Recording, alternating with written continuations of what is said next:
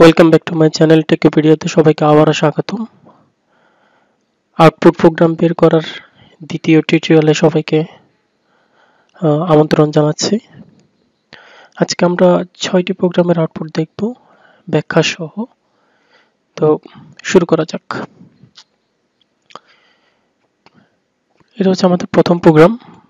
প্রথম প্রোগ্রামটা আমরা সহজে রেখেছি বরাবরের মতোই। প্রথম প্রোগ্রামে দেখা যাচ্ছে যে এখানে একটা আমার মেন ফাংশনের ভিতরে একটা মেন ফাংশনের একটি লোকাল ভেরিয়েবল ডিক্লেয়ার করা হয়েছে x equal to 40। এরপরে একটি ব্লক, আমরা জানি যে দুইটা কার্লি ব্রেসেস অর্থাৎ সেকেন্ড ব্র্যাকেটের ভিতরে আমরা যা লিখব সেটা একটা ব্লক। ওই ব্লকের ভিতরে আমরা একটা ভেরিয়েবল ডিক্লেয়ার করেছি, ওই ব্লকের local variable integer x equal to 20।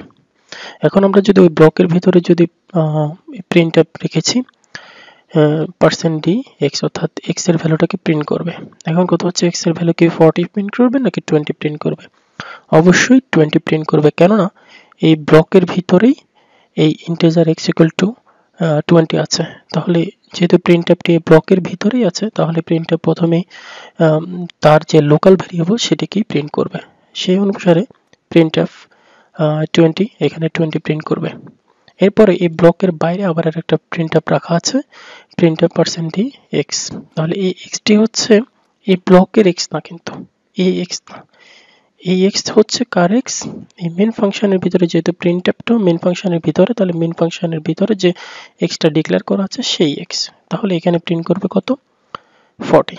তাহলে আমরা এই প্রোগ্রামটি যদি রান করি, আমাদের এই প্রোগ্রামের আউটপুট আসবে, প্রথমে দেখাবে 20 যেহেতু এটা প্রথমেই প্রিন্ট করা আছে, এরপরে দেখাবে 40। আমরা প্রোগ্রামটা রান করে দেখি, 20 and 40। ওকে, দেখি আমাদের দ্বিতীয় প্রোগ্রাম কোনটি আছে। দ্বিতীয় প্রোগ্রামে একটি স্ট্রাকচারের একটি প্রোগ্রাম দেওয়া আছে। স্ট্রাকচার কি আমরা জানি, আমরা বিভিন্ন ডেটা টাইপসের একটা কালেকশন কে আসলে স্ট্রাকচার বলে থাকি। তো স্ট্রাকচার একটা স্ট্রাকচার ডিক্লেয়ার করা আছে। স্ট্রাকচার টাইপের আমরা একটা ভেরিয়েবল ইএমপি স্ট্রাকচার টাইপের একটা ভেরিয়েবল আমরা ডিক্লেয়ার করেছি ই। এখন যখন আমরা ভেরিয়েবলটা ডিক্লেয়ার করেছি, দেখতে পাচ্ছেন এখানে যে আমার স্ট্রাকচারের ভিতরে তিনটা ভেরিয়েবল ডিক্লেয়ার করা আছে, ক্যারেক্টার, ইন্টিজার এন্ড ফ্লোট। যখন আমরা এই ইএমপি টাইপের একটা ভেরিয়েবল ডিক্লেয়ার করেছি ই, তখন আমরা ইনিশিয়ালাইজ করেছি টাইগার দিয়ে, এখানে একটা স্ট্রিং। তাহলে এই স্ট্রিংটা, এই যে ক্যারেক্টার নেম আছে, আমার এখানে তিনটে ভেরিয়েবল আছে, তিনটে ভেরিয়েবলের মধ্যে আমি শুধুমাত্র একটাকে ইনিশিয়ালাইজ করেছি। তো যেহেতু একটাকে ইনিশিয়াল, বাকি দুইটাকে কিন্তু ইনিশিয়ালাইজ এখানে করে দিই নাই। তাহলে সেক্ষেত্রে যেহেতু আমরা স্ট্রাকচারে জানি যে প্রত্যেকটা ভেরিয়েবলের জন্য আলাদা আলাদা মেমোরি অ্যালোকেট হয় এবং আলাদা আলাদা মেমোরি লোকেশনে এই তার ডাটাগুলো থাকে। এটা ইউনিয়নের মতো না যে সেম মেমোরি লোকেশন শেয়ার করে না, ঠিক আছে। স্ট্রাকচারে প্রত্যেকটা ভেরিয়েবলের জন্য আলাদা আলাদা মেমোরি অ্যাড্রেস অ্যালোকেট হয়। তো সেই অনুসারে তাহলে এই ভেরিয়েবলের জন্য আমরা যখন এই ভেরিয়েবলটা যখন আমরা ক্রিয়েট করি, তখন আমরা টাইগার দিয়ে আমরা ইনিশিয়ালাইজ করি, অর্থাৎ পার্শিয়ালি আমরা এই স্ট্রাকচারটাকে ইনিশিয়ালাইজ করেছি। সেক্ষেত্রে আমরা এই দুইটা ভেরিয়েবলকে ইনিশিয়ালাইজ করি না। তাহলে এখন বলুন তো, আমরা যদি প্রিন্ট করি %d এবং %f, এখানে আমরা ই ডট, আমরা যদি কোনো স্ট্রাকচারের মেম্বারকে যদি আমরা অ্যাক্সেস করতে চাই, আমরা জানি যে পয়েন্ট অপারেটর ইউজ করি, পয়েন্টার অপারেটর ইউজ করি। তাহলে আমার ভেরিয়েবল স্ট্রাকচারের ভেরিয়েবল হচ্ছে ই ডট, আমরা মেম্বার হচ্ছে এজ আর সেল, এই দুইটাকে যদি আমরা প্রিন্ট করি, তাহলে আউটপুট কি আসবে কমেন্ট বক্সে লিখুন। আচ্ছা, আমি বলে দিচ্ছি। আমরা যেহেতু এটাকে পার্শিয়ালি ইনিশিয়ালাইজ করেছি টাইগার দিয়ে, তার মানে এই নেমের ভিতরে আসলে টাইগারটি আছে, কিন্তু এই দুটাকে যদি ইনিশিয়ালাইজ করে দিই নাই, তাহলে যদি আমরা স্ট্রাকচারের কোনো মেম্বারকে যদি ইনিশিয়ালাইজ করে না দিই, তাহলে সেক্ষেত্রে সে ইন্টিজার হলে 0, ফ্লোট হলে 0.6 এরকমভাবে সে প্রিন্ট করবে। তাহলে আমরা যদি এই আউটপুটটাকে, এই প্রোগ্রামটাকে যদি প্রিন্ট করি, তাহলে আমাদের আউটপুট আসবে 0.6, ঠিক আছে, বুঝতে পারছেন? ওকে, আমরা তৃতীয় প্রোগ্রামে চলে যাই। তৃতীয় প্রোগ্রামে এখানে একটা প্রোগ্রাম রাখা আছে। আমাদের এখানে তিনটা ভেরিয়েবল ডিক্লেয়ার করা আছে, integer x equals to 10, y equals to 20, z equals to 5 and I। চারটা ভেরিয়েবল ডিক্লেয়ার করা আছে। তো এখানে I ইকুয়ালস টু আমরা লিখেছি x less than y less than z। আমরা জানি যে এগুলো হচ্ছে কি অপারেটর, রিলেশনাল অপারেটর। তো রিলেশনাল অপারেটর এখানে দুটোই রিলেশনাল অপারেটর, যেহেতু এখানে অন্য কোনো অপারেটর নেই সেহেতু এখানে প্রেসিডেন্সির ব্যাপারটা আসতেছে না, কিন্তু অ্যাসোসিয়েটিভ ব্যাপারটা কিন্তু ঠিকই আসবে।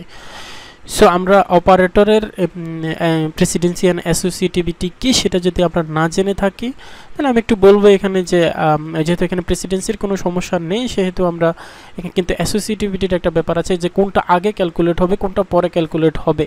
তো সেটা যদি আমরা একটু দেখি যে অপারেটরের প্রেসিডেন্সি এবং অ্যাসোসিয়েটিভিটি চার্ট থেকে, যেখানে দেখতে পাচ্ছি যে এগুলো হচ্ছে রিলেশনাল অপারেটর। রিলেশনাল অপারেটরের ক্ষেত্রে অ্যাসোসিয়েটিভিটি এবং প্রেসিডেন্সি এখানে দেওয়া আছে। তো যেহেতু আমাদের প্রেসিডেন্সি নিয়ে কোনো সমস্যা নেই কিন্তু অ্যাসোসিয়েটিভিটি নিয়ে একটু সমস্যা আছে, যে কোন ভেরিয়েবলটা আগে ক্যালকুলেট হবে সেটা আমরা ডিফাইন করব কি দিয়ে। আমরা জানি যে রিলেশনাল অপারেটরের অ্যাসোসিয়েটিভিটি হচ্ছে লেফট টু রাইট, অর্থাৎ লেফটের থেকে রাইটে ক্যালকুলেশন হবে। তাহলে সেই অনুসারে আমার এই ভেরিয়েবলগুলো ক্যালকুলেশন হবে, অর্থাৎ এক্স লেস দ্যান ওয়াই আগে ক্যালকুলেট হবে, সেটা যে আউটপুট আসবে সেটার সাথে লেস দ্যান জেড এর ক্যালকুলেশন হবে, হয়ে এই পুরো এক্সপ্রেশনটার আউটপুট আসবে। ঠিক, তাহলে এক্স এবং ওয়াই যদি আগে ক্যালকুলেট হয়, এক্স এর মান হচ্ছে 10 লেস দ্যান ওয়াই এর মান হচ্ছে কত 20। তাহলে এই কন্ডিশনটা কি সত্য না মিথ্যা? যেহেতু 10 হচ্ছে 20 থেকে ছোট তাহলে এটা সত্য। তাহলে এইটার আউটপুট, এই কন্ডিশনটার আউটপুট হবে কত 1। তাহলে এ 1 আসলো, এইটুকুর আউটপুট কত আসলো 1। আচ্ছা, তাহলে 1 তারপরে হচ্ছে লেস দেন জেড, জেড এর মান কত 5। তাহলে 1 is less than 5, of course less than 5। So আমার এইটুকুর আউটপুট আসবে কত 1, যেহেতু এটা ট্রু, ট্রু হলে 1 আসে। তাহলে এই পুরো এই এক্সপ্রেশনটার আউটপুট কত হবে 1। তাহলে i ইকুয়াল টু কত 1। ঠিক আছে, বুঝতে পেরেছেন সবাই? যদি না বুঝতে পারেন তাহলে কমেন্ট সেকশনে অবশ্যই লিখবেন যে কি বোঝেন নাই। এরপর আমরা যদি এই প্রোগ্রামটা যদি রান করি তাহলে আউটপুট আসবে 1। ঠিক আছে, ওকে। তাহলে আমরা 4 নাম্বার প্রোগ্রামটা দেখতে পারি। 4 নাম্বার প্রোগ্রামে দেখি, 4 নাম্বার প্রোগ্রামে হচ্ছে একটা ফাংশন ডিক্লেয়ার করা আছে এক্সটার্ন ইন্টিজার ফান ফ্লোট। এরপর integer a equal to fun ফাংশনটাকে call করেছে 3.14 দিয়ে প্রিন্টএফ এ। এখন আসলে এই প্রিন্টএফ এ এর মান কত দেখাবে। তারপর আমরা আরেকটা ফাংশন ডিক্লেয়ার করেছি globally integer fun integer a return করেছে, এখানে একটা ফ্রি ইনক্রিমেন্ট রেখেছি। ঠিক আছে, তাহলে মূল কথা হলো এখানে a ইকুয়াল টু আমরা ফান যখন ফাংশনটাকে ডিক্লেয়ার করেছি, হ্যাঁ 3.14 দিয়ে, এখন আমি যখন এই ফাংশনটা যখন এখানে সিগনেচারটা দিয়ে দিয়েছি তখন আমি বলেছি যে এর আর্গুমেন্টের টাইপটা হবে ফ্লোট। ওকে, আমি এখানে ফ্লোট দিয়েছি, ভালো কথা। আমি বলেছি আর্গুমেন্টের টাইপটা হবে ফ্লোট, তাহলে আমি এখানেও দিয়েছি ফ্লোট, কিন্তু আমি যখন এটা ডেফিনেশন দিতে গিয়েছি তখন আমরা এখানে বলে দিয়েছি এটা হচ্ছে কি ইন্টিজার। তাহলে এখানে টাইপ মিসম্যাচ হয়েছে। সেক্ষেত্রে আমাকে যদি এই প্রোগ্রামটি যদি রান করি তাহলে অবশ্যই আমাকে দুইটা এরর দেখাবে টাইপ মিসম্যাচের। ঠিক আছে, এই যে কনফ্লিক্টিং টাইপ ফর ফান, অর্থাৎ এটা টাইপ মিসম্যাচ হয়েছে। টাইপিং এখানে ফ্লট দেওয়া আছে, এখানে ইন্টিজার। এখন আমরা যদি এই যে সিগনেচার আছে সেখানে যদি আমরা এটা যদি ইন্টিজার করে দিই তাহলে কিন্তু আউটপুট ঠিক আসবে। আচ্ছা, এখন দেখি আউটপুট এখানে 4 দেখাচ্ছে। কিভাবে 4 দেখাচ্ছে যদি আমরা এখানে ইন্টিজার দিই সেটা একটু দেখি। তাহলে ইন্টিজার ফান 3.14 দিয়ে কল করলো, কল করার পরে এখানে যেহেতু ইন্টিজার রাখা আছে সেহেতু এখানে 3.14টা কাস্টিং হয়ে কত আসবে, এখানে 3 আসবে। তাহলে 3 রিটার্ন ইন্টিজার, আমরা এটাকে আবার ইন্টিজারে কনভার্ট করি 3 প্লাস প্লাস a। তাহলে প্লাস প্লাস a মানে হচ্ছে 3 বাড়লে কত হবে 4। তাহলে রিটার্ন করছে 4 a ইকুয়াল টু তাহলে 4 প্রিন্ট আপ 4। ঠিক আছে, ওকে। 5 নম্বর প্রোগ্রামে কি আছে দেখি। এখানে একটা ইউনিয়ন ডিক্লেয়ার করা আছে। প্রথমেই আমরা একটু জানার চেষ্টা করি যে ইউনিয়নটা কি। ওকে, তাহলে ইউনিয়ন হলো ইউজার ডিফাইন্ড একটা ডাটা টাইপ। ইউনিয়ন হলো একটা ইউজার ডিফাইন্ড ডাটা টাইপ যেখানে বিভিন্ন ধরনের ভেরিয়েবল থাকে।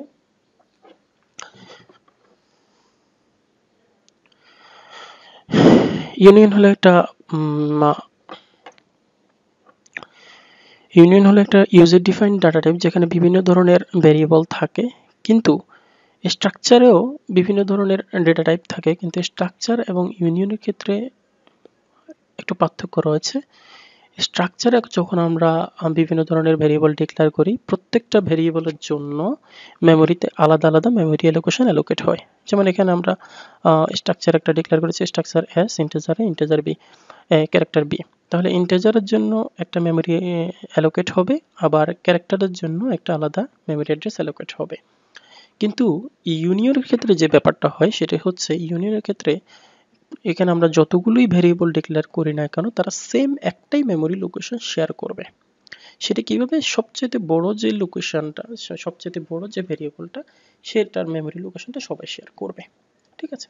তাহলে এখানে আমরা যদি প্রোগ্রাম করি, যে প্রোগ্রাম করে যদি আমরা ইন্টিজার এ এবং ইন্টিজার বি এর অ্যাড্রেসটা যদি আমরা প্রিন্ট করি দেখি, তাহলে দেখবেন তাদের যে অ্যাড্রেসটা আপনাকে দেখাচ্ছে সেই অ্যাড্রেসটা ভিন্ন।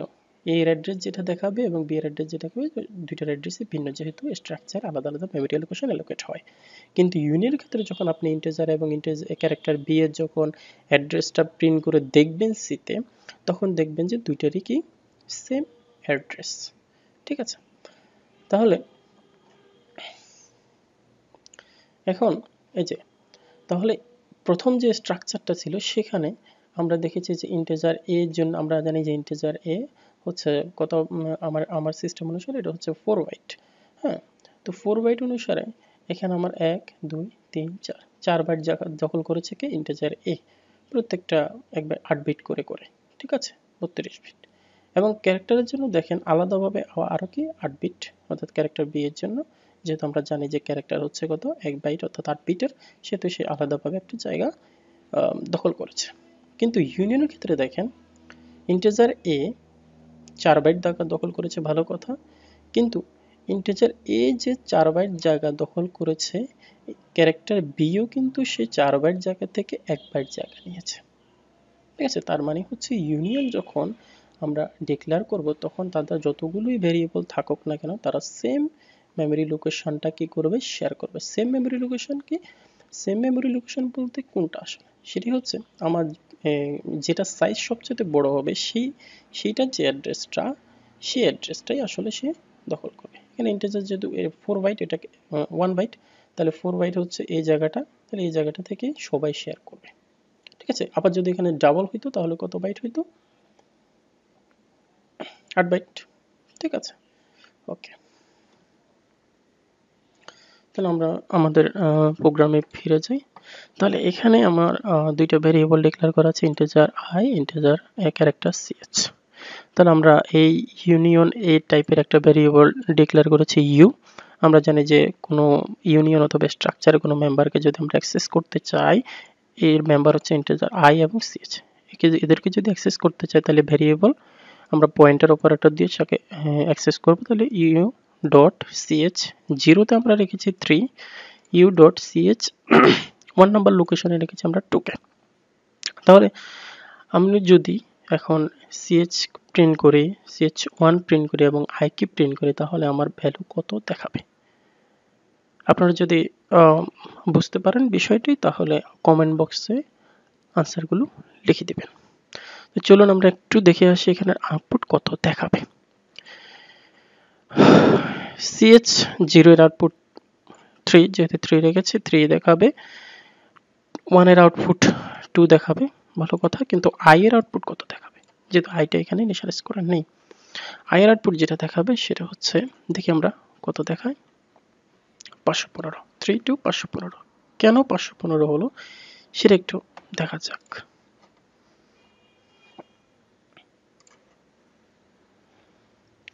দেখেন, আমরা যখন ইউনিয়ন বলেছিলাম যে তার সবচেয়ে বড় যে ভেরিয়েবলটা থাকবে, সেই ভেরিয়েবল অনুসারে আমার কি মেমোরি অ্যালোকেট হবে। তাহলে এখানে সবচেয়ে বড় ভেরিয়েবলটা হচ্ছে কি, আমার আছে একটা ভেরিয়েবল আছে ইন্টিজার, একটা আছে ক্যারেক্টার। তাহলে সবচেয়ে বড় ভেরিয়েবল কি? Integer, 4 byte. তাহলে কম্পাইলার প্রথমে কি করবে, এই 4 বাইট পরিমাণ একটা জায়গা সে দখল করে নেবে। তাহলে 4 বাইট হচ্ছে কত বিট? 32 বিট। দেখেন 32টা বিট এখানে নিয়ে নেবে। ঠিক আছে? নিয়ে নেওয়ার পরে আমার ক্যারেক্টার 0 ইকুয়াল টু দেওয়া আছে 3, ঠিক আছে, রাইট সাইড থেকে শুরু করবে।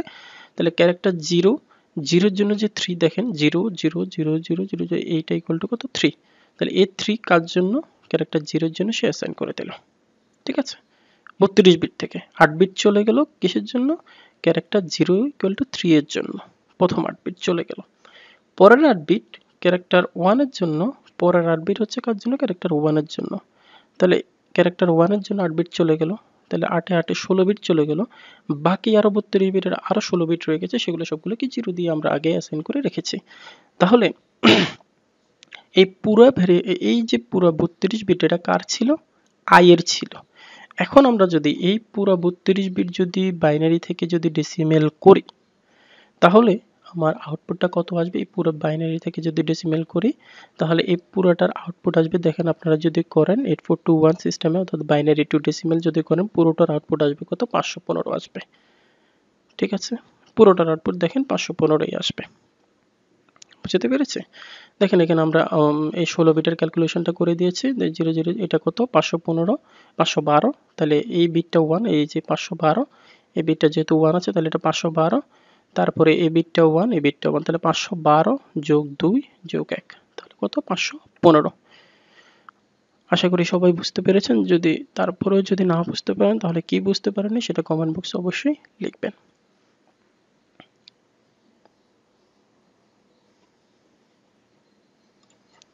আচ্ছা, এরপরে সর্বশেষ আমাদের আরেকটি প্রোগ্রাম আছে। এই প্রোগ্রামটা আমরা ইন্টে যেখানে দেওয়া আছে ইন্টিজার i ইকুয়ালস টু 5, এখানে একটা ফর লুপ চালানো আছে, সেমিকোলন ইনিশিয়ালাইজ করা নেই প্রথমে। এরপরে হচ্ছে যে একটা স্ক্যানআপ ফাংশন দেওয়া আছে, সেমিকোলন একটা প্রিন্টএফ ফাংশন দেওয়া আছে। তাহলে স্ট্রাকচার অনুসারে আমরা দেখতে পাচ্ছি যে ফর লুপের স্ট্রাকচারটা ঠিক আছে, কিন্তু ইনিশিয়ালাইজ করা নেই, এবং এখানে একটা স্ক্যানআপ ফাংশন দেওয়া আছে, এটার কাজ হচ্ছে কি ইনপুট নেওয়া। এই স্ক্যানআপ ফাংশনের আমরা জানি যে স্ক্যানআপ বা প্রিন্টএফ ফাংশনের আউটপুটটা কি হয়, যখন আমরা একটা ইনপুট নিই বা আউটপুট দেখাই, যখন আমরা একটা ইনপুট নিই এটার রিটার্ন করে, কি রিটার্ন করে, এটা আসলে রিটার্ন করে, স্ক্যানআপ ফাংশনটা আসলে রিটার্ন করে, আমরা যখন ইনপুট নিলাম পার্সেন্টেজ i, তার মানে হচ্ছে i এর মধ্যে একটা স্ট্রিং ইনপুট নিলাম, ঠিক আছে, সেটা কোনো বিষয় না। বিষয় হচ্ছে যে এই স্ক্যানআপ ফাংশনটা, পুরো ফাংশনটা আসলে কি রিটার্ন করে, এটা রিটার্ন করে আসলে যে আমরা কতটা ইনপুট নিলাম, কত সংখ্যক ইনপুট নিলাম সেটা রিটার্ন করে। যেমন এখানে আমরা কত সংখ্যক ইনপুট নিলাম, একটা ইনপুট নিলাম, যেহেতু আমরা একটা ইনপুট নিলাম তাহলে এই ফাংশনের আউটপুট কত হবে, 1, ঠিক আছে। তাহলে যতবারই এই লাইনটাতে আসবে, এই জায়গাটাতে আসবে, ততবারই কি একটা ইনপুট নেবে, আউটপুট আসবে 1, একটা ইনপুট নেবে, আউটপুট আসবে 1, যেহেতু সবসময় যেহেতু 1 আসতেছে তার মানে ট্রু, 1 মানে কি ট্রু। তাহলে যেহেতু কন্ডিশন, এই সেকেন্ড পার্টটা কি আমরা জানি যে ফর লুপের সেকেন্ড পার্টটা হচ্ছে কন্ডিশন, যেহেতু কন্ডিশন সবসময় ট্রু হচ্ছে তার মানে এই ফর লুপটা কি চলতেই থাকবে, তার মানে আমরা সহজেই বলতে পারি এটা একটা ইনফাইনাইট লুপ। আশা করি সবাই বুঝতে পেরেছেন। আজকে এ পর্যন্তই, পরবর্তী টিউটোরিয়ালে আবার দেখা হবে নতুন আউটপুট প্রোগ্রামের ভিডিও নিয়ে। সে পর্যন্ত আমাদের সঙ্গেই থাকুন, টেকোপিডিয়ার সঙ্গেই থাকুন। ধন্যবাদ সবাইকে।